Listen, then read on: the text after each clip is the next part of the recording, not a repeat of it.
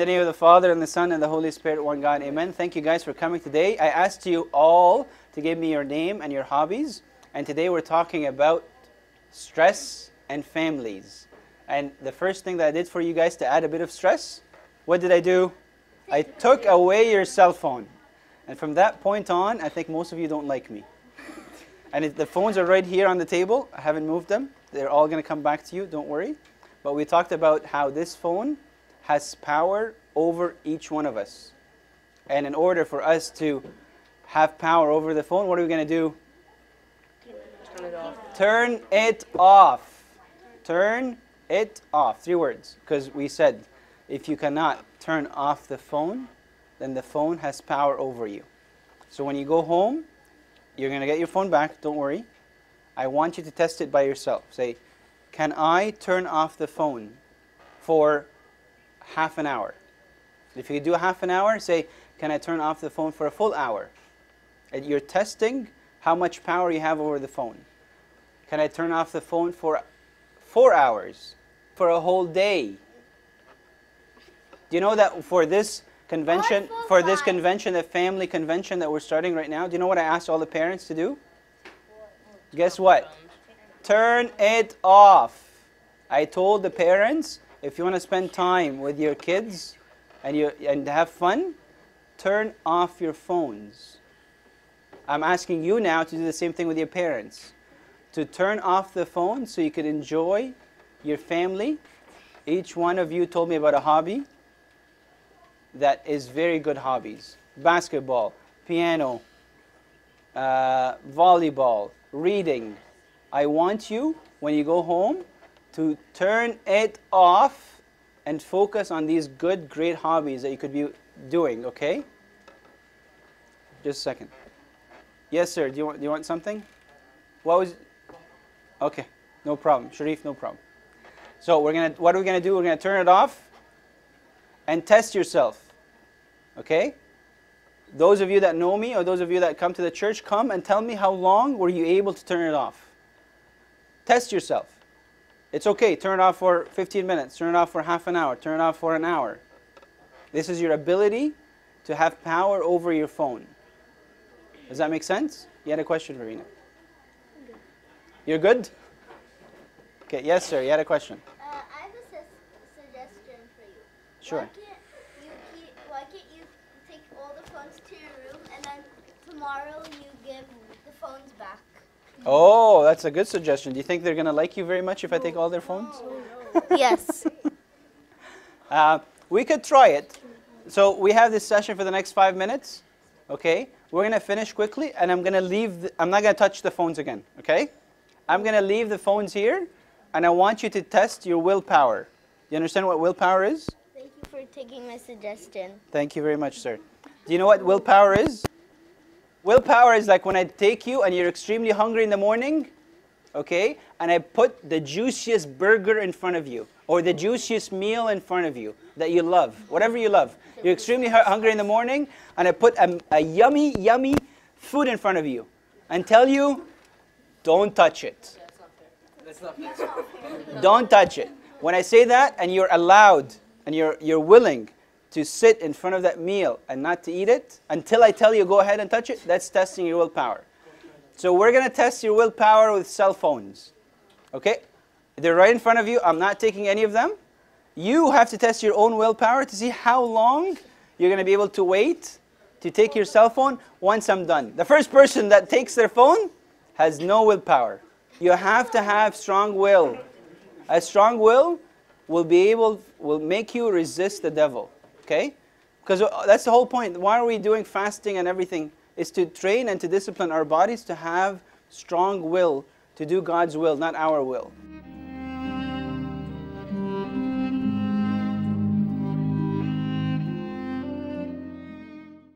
Yes? What if someone forces you not to do something, but you don't care about it? If someone forces you to not do something, But you don't care about it. would you like to elaborate? Because it's very generic. Give me a scenario. If your mom, Hopefully it has something to do with cell phones. if your mom took away your cell phone because you were bothering your sister, Yes. and she just didn't like that. And Yes. you don't care about your cell phone, but you want to tell your mom that, but then again you don't want to. Well, first of all, you shouldn't be bothering your sister. Let's get to the basics. I think your mom might be taking away his cell phone because she might think that you're attached to it and it's a privilege that you have. So she's trying to say to you that that privilege that you have, I'm going to take it away because you're not honoring and respecting me in the house and you're not respecting your sister. Right? This, by the way, we said it's what? It's an object. Okay? And this, by the way, is a privilege. It's not a necessity of life. Do you know what that necessity of life means? What's a necessity of life? That's right. What's a necessity of life? Give me an example of a necessity of life. Food, water, shelter, oxygen. These are necessities. These are necessities of life. This, Soda. not soda. Soda is not a necessity of life. It's a privilege. This, to put it in its right place, this is an object that's given to you by your parents as a privilege. This is not a necessity. You don't grow up having cell phones. Okay? I don't even have a cell phone. Thank you. Okay? He doesn't have a cell phone for a reason. Okay? Because I did not give him a cell phone. He's my son, that's why. Okay? So this object, you have to put it in its right place. Do you know what the right place of a cell phone is? Right beside the chair that I had here. Okay? There was a chair that I had right here, right? Remember when I put a chair right in the middle? Put a chair right in the middle and said this is an object? This is another object. It has no authority over you. This cell phone has no power over you. You're letting it have power over you. Okay? Just like a chair does not have power over you. But someone could come and worship the chair. Sure. Wouldn't that be funny? Excuse me, Justice, for a second. If I put the chair right in the middle, I say to you, worship that chair. No. You're gonna say no. But do you know what you're doing? Do you know what you're doing? I'm putting the cell phone now, and you are worshiping it. How? You couldn't resist me taking it away for a few minutes. You were attached to it. Just like Jesus saying to us, abide in me and I in you. The cell phone, you're abiding in the cell phone. You're saying, no, thank you very much, Jesus. I'm going to abide in that cell phone. I'm going to hold on to that cell phone. I'm never going to let it go. So you are worshiping it. It might not appear as if you're worshiping it physically, but everything else that you're doing, you're worshiping it. So we're going to finish now, quickly. I'm going to ask if you have any questions or answers, and I'm going to leave the cell phones. And I'm going to walk away. I'm not going to judge anybody. You judge yourself. How long can I resist not taking my own cell phone? Okay? Any questions or answers? Or any questions, and I'll try to find answers. Can you have your phone back after everything I said? I didn't take it. It's right there in front of you. Any questions before we conclude the session? Everybody's looking at their cell phone. Everything that I just said is gone from one ear to the next ear. If it's that much, I have no issue to take all your cell phones and walk away. No. I have no issues. I have Sayyidina here. He's fully supportive of my decision. I could take all these cell phones. I just walk away. I have a question. I had a question. You have a cell phone? Yes. You're not allowed to ask me a question before you put the cell phone here. No need for the question. See? Who has higher power? The cell phone. Why the cell phone? The cell phone's on my طب خلاص, if you have higher power, put it. Take it out. Give it. Mama, ما تقلقش على ماما. تقلقش قوي على ماما. Thank you. Most of the time, your parents trying to get a hold of you, if they know that you're in a convention, they're not worried about you. What's your question? Now you can ask me a question. My opinion, I think the right way should be if you take away the phone, you substitute it with something. So Yeah. since that takes up most of your time, Great. get a hobby, play basketball, That's what I said. hang out with friends. You like came that. late.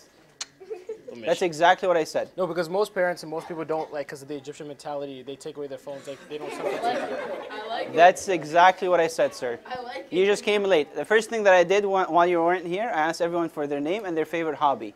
And I said, take that away and replace it with a good hobby. And some people said, reduce the amount of time and actually spend time with God. كلام صح. Hey, very good. You're still not going to get your phone back. It's still right here. Okay, so yes, you have to, anytime you let go of something, you have to replace it with something. But replace it with something that's good. Replace it with a good hobby. Replace it with spending time with God. Replace it with spending time at church, partaking in the sacraments, abiding in God, not in a cell phone.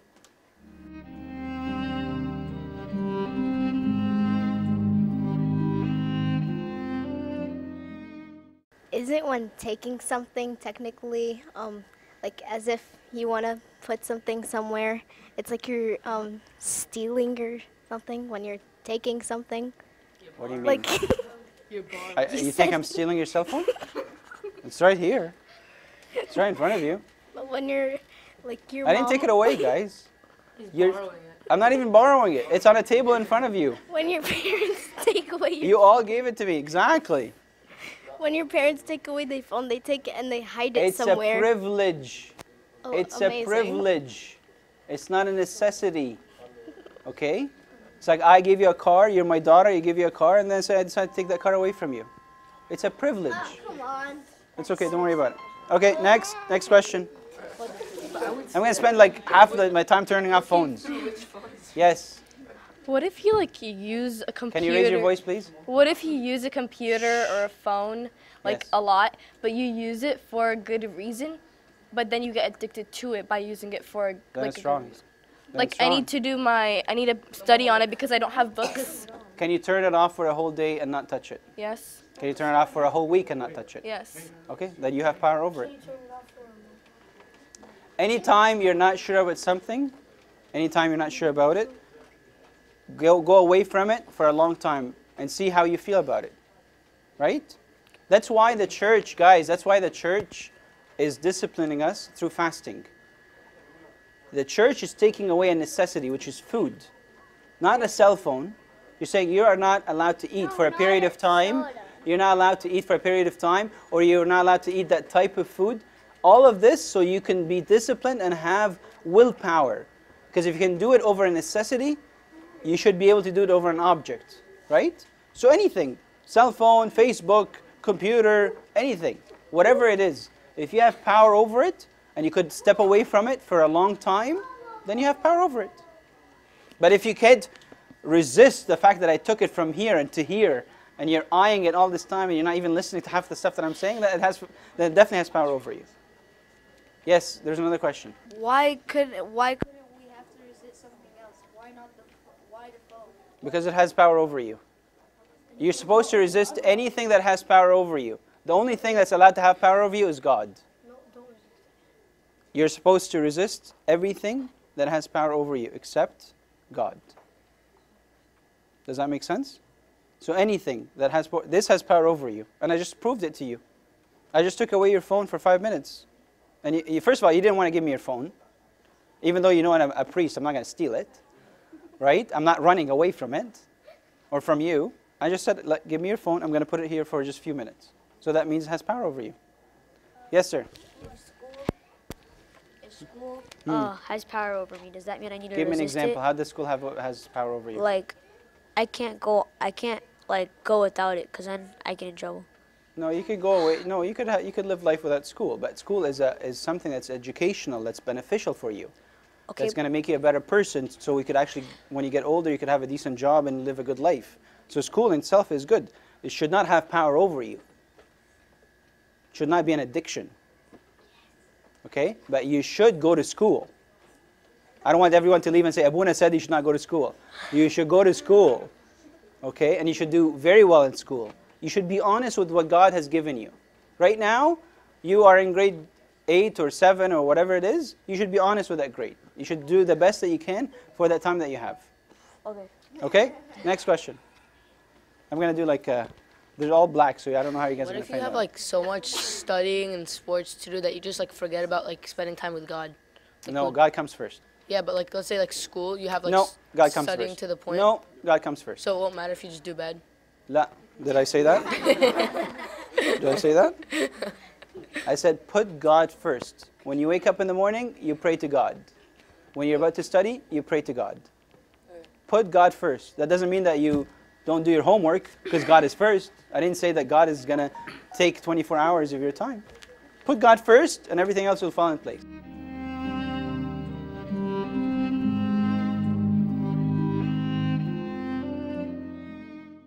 When we fast, we like attempt to like get away from a necessity and not a privilege.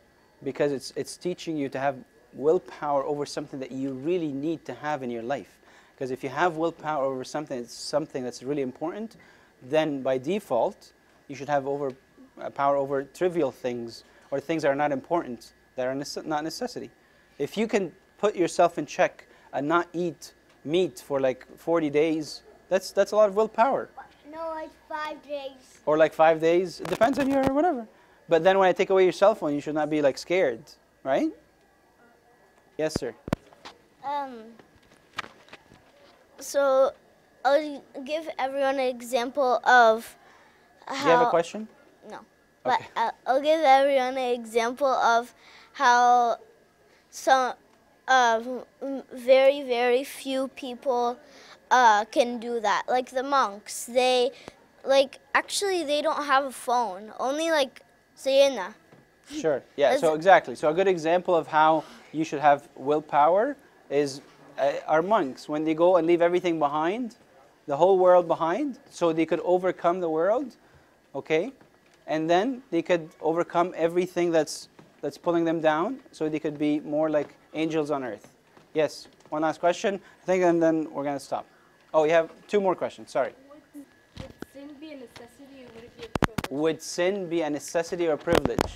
Sin is neither a privilege nor a necessity. I mean, you're not addicted, like how, if you get addicted to sin, you sin a lot. Sin is a spiritual death. Sin is a spiritual death. You've died. Spiritually. Okay? It's not a necessity and it's not a privilege. It's something, it's darkness, it's everything away from God. That's sin. Can you be addicted to it though? Of course you could be addicted to sin. Of course. Just like you're addicted to a cell phone. But sin is a spiritual death at the end of the day. Okay? Sin is basically you're saying, I choose to be away from God. I choose to be away from God. I choose death. I choose darkness. That's what sin is. So all we try to do is say, whenever you fall into sin, get up quickly, repent, confess, go to Abuna, so you could overcome sin so it does not become addictive. Because repentance is resurrection from death, is your second baptism, is going back to light, is reconciliation with God, saying, I'm sorry. Every time you sin, you get up and say, do not rejoice over me, my enemy.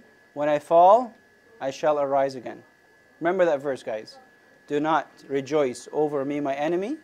When I fall, I shall rise. I shall rise again, okay? I have a question. Sorry, no, you're first. Sorry. If we like overpower the phone and like we go to our hobby, which like drawing, can't drawing overpower you then? Yeah, you don't want it to overpower you. Nothing should ever overpower you. Even good hobbies should not overpower you. You should be able to walk away from it whenever you want. You choose to do certain things at a specific time after you've done your prayers and after you're done putting God first, and you're putting it in the right spot in your day, so you're not being consumed by it. Okay? You're in charge. God has given you the authority to tread on serpents and scorpions and every power of the enemy. Okay? Okay, one last question, then we're done. Sebastian. When you say that, like, when you sin and you repent, Yes. it's a resurrection. Yes. But it's a resurrection from only one sin, not the whole. That's right. Every other sin. That's right. So You're not fully resurrected yet. You haven't died and fully resurrected. But that specific sin, every time you repent, as if you died in sin and you resurrected with Christ by repentance. For that sin. For that one sin. Not forever, just one sin. Okay. Okay? Any last questions? Okay, so to conclude, turn it off. Okay? Turn off your cell phones. If you have the ability to turn off the cell phone, then it does not have any power over you. If you cannot turn off the phone, then it has power over you. This is a distraction. The cell phones are distractions and a privilege. Use it wisely, because otherwise you are worshiping your own cell phone.